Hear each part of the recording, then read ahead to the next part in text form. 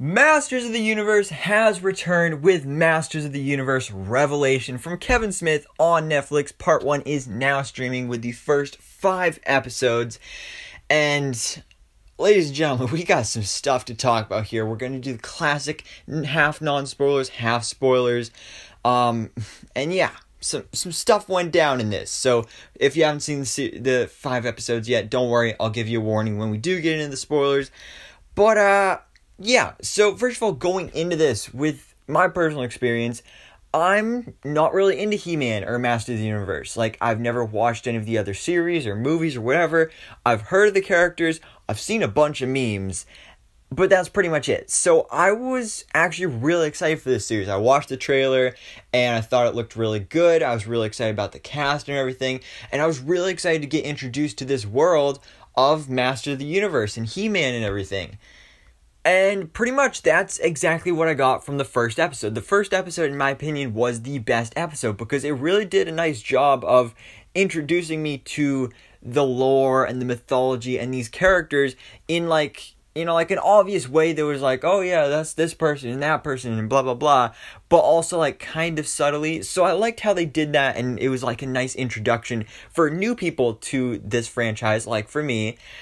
But even though that first episode was so good, I mean, I loved the battles. There were so many battles, especially between He-Man and Skeletor. That was so awesome. And speaking of that, He-Man and Skeletor, the cast, Mark Hamill as Skeletor was awesome. I mean, you can't go wrong with Mark Hamill. I mean, at times it was a little distracting because it just sounded like the Joker, but at the same time, it's Mark Hamill. You can't go wrong. And I do actually wish that Skeletor was, like, making some more cringy jokes, because, like I said, pretty much my main exposure to He-Man and Master of the Universe is, like, Skeletor's cringy jokes in, like, memes and stuff. So, I'm surprised that there was, like, none of that here. I mean, I get that they're going for a more serious tone, but that would have been hilarious. So, I'm a little disappointed about that. But then also, Chris Wood as He-Man was awesome. I'm a huge fan of Chris Wood from Supergirl, and I think he did a great job voicing He-Man.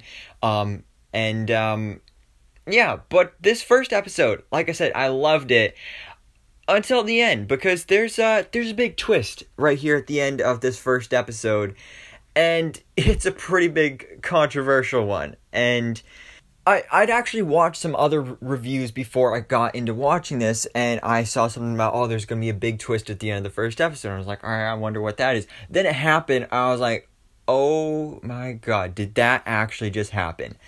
And it did. And yeah, I'm not sure how to feel about it. It's kind of hard to get into without going into full-on spoilers, so we'll talk about that more later. But after that first episode, things, honestly, for me, kind of started to go downhill. Like, we kind of started to explore other characters and other stories, and I mean, some of it was cool, but for the most part, my attention just wasn't captivated as much as it was with the first episode. I remember I was watching the first episode, and I was so entertained, I was loving it, I was sitting there, I was glued to the TV, but then, for the most part, like, for the other episodes, like, I almost got bored. Like, I was sitting there playing on my phone, or, like, over at the computer, or grabbing a snack in the kitchen.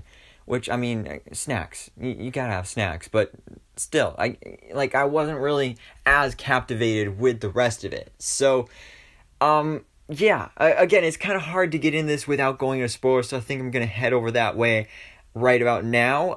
But if you haven't seen the first 5 episodes yet, then you definitely should check it out, just to see that big twist, and I'm gonna check out part 2, just because I need to see how things are resolved. But, yeah, so spoilers now. We're going to go ahead and get into it. 3, 2, 1. They killed He-Man. What? Like, I was so in shock after that first episode, because literally the 2 main characters I knew from this franchise, oh yeah, He-Man and Skeletor, I know them. Then they're both killed off in the first episode. Of course, or so we think, because then they return at the end, but we'll talk about that more later. And it's like, alright, cool twist, didn't see that coming, but you literally just took away the 2 main reasons I'm watching this show. And then we go to focus on Teela, which, I mean, she was a cool character, and I'm all for female empowerment and, like, strong female characters. I love Wonder Woman and Captain Marvel and Black Widow and all that stuff, but this just didn't feel like the right place to do it, because from what I've heard, like, He-Man, like the original He-Man Masters Universe series cartoon was mainly like a show made for boys, and then that's why they made She-Ra, because that was like the same show but for girls.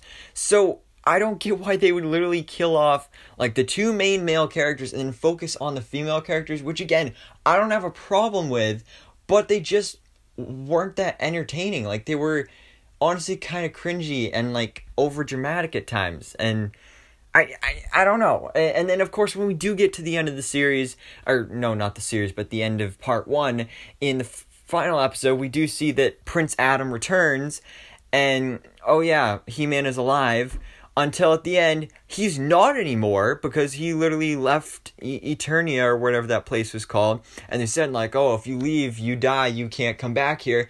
Alright, whatever.